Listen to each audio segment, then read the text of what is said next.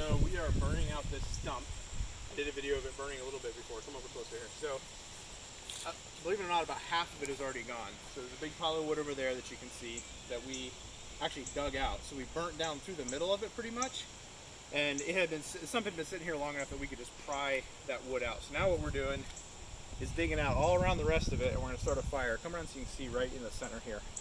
So we're going to start a fire right down here. This is actually dirt between the stumps. So when a stump grows, it ends up growing these root, ground levels about right here. It ends up growing these root structures out, but there's dirt all the way up down in there. So we're going to start a fire right here. And when you get a big enough fire going with enough coals, it'll settle and actually burn out across here. And what we're trying to do is separate this entire arm of the stump. Once we burn through here, it's hollow underneath. You can see down underneath there, there's no wood actually connected to the ground there. So we think we can chip away at burning this. One more fire will take this to about right here, and then we'll burn enough of this that we can dig it out the rest of the way since this is rotten. And what we've been doing is just dig underneath it, and we use a huge pry bar. We've got a big metal pry bar and just get some leverage on it and break the stump, the runners, the roots that go out, and once you break it, you can lift it out.